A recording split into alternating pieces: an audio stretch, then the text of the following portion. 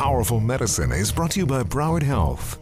I'm Tony Segreto. If you suffer from knee pain, anything from cartilage defects to degenerative arthritis, there may be treatment options available besides partial or complete knee replacement surgery. We look at the severity of the problem and the patient's age, as well as the type and size of the defect. One of the techniques I use is called microfracture.